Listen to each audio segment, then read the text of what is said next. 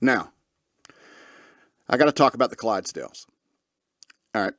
And believe me, I'm still on the same topic. All right.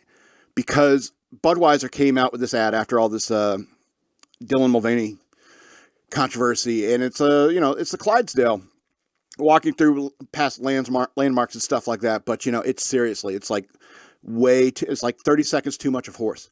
There's way too much horse, and it's not even just a horse; it's a Clydesdale. You know what Clydesdales are? All right, they are like one tier below unicorn in terms of how scary they are. Clydesdales look like they are ridden by giants. Okay, if you've ever seen a Clydesdale, I'm 5'11". Clydesdale's shoulder is still like up here on me, sometimes even higher.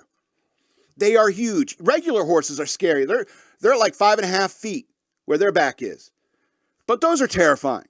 But Clydesdales look like they must have been ridden by ogres from Scotland or something like that. The ogres of Scotland, 9 foot tall, half giant, half redhead monsters riding Clydesdales. It's terrifying, and you're not going to win me over, Bud Light, by using a horse. That's actually, in many ways, Dylan Mulvaney is dangerous to our culture. What if they were using the horse to make glue? That's awesome. I got to move these headphones around, man. This is driving me nuts. All right, Dylan Mulvaney is a big danger to culture. All right, but a Clydesdale is an actual danger to people. So you're not going to win me over like that. I know all these people are out there saying like, oh, too little, too late, Anheuser-Busch.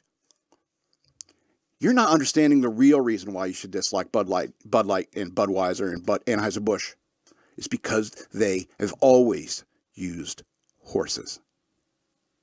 Clydesdales. You need to understand. So what does, it's interesting because like once I saw that Clydesdale commercial, I had a nightmare that night about the fire mares from Krull. Do you remember those? Yeah.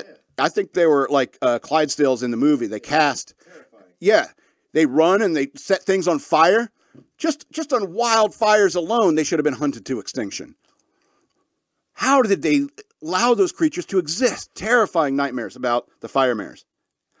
Anyway, Anheuser-Busch, what do they need to do to solve this problem? Anheuser-Busch, what do you need to do to increase your beer sales? To make sure that even a guy like me will go out there and buy some Bud Light and even drink it on this show? If you did something like this, if you put out an ad that said, we're sorry, men are men, women are women, and there is no transit between.